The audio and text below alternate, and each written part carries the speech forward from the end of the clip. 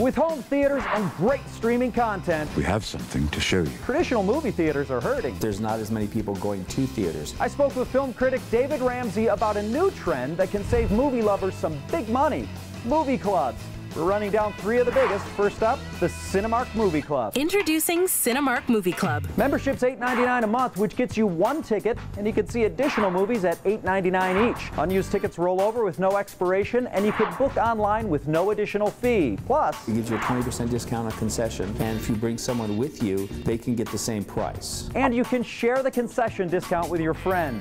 Next up, Cinemia. The difference between it and Cinemark is you don't get the discount on concessions. True, but there's good stuff here. Right now, on their New Year promo, $16.99 gets you 3 movies per month, and $11.99 gets you 2 movies per month. You can pay $1 less per month by paying in advance for the entire year. And you could upgrade once a month to a 3D or IMAX. And based on the coverage maps I looked at, Cinemia has the most participating theaters. Finally, there's the movie club that has everybody talking: Movie Pass. You buy one pass and you can go see a movie every day. And there's no restrictions. You can go see the weekend of opening, which is very unusual. You don't have to go during the day. For $9.95 per month, you can see 1 2D movie per day. You can't go to upgraded formats like 3D or IMAX, you can't book in advance, and you have to use the electronic kiosk at the theater to pay. But that price... It's a great deal. I mean, if you only go see 2 movies in a month, it's paid for itself. And if you go see 3 or 4, you can now afford to buy the popcorn and the soda and the candy. Costco members can knock that price down to about $7.50 a month by buying the year in advance.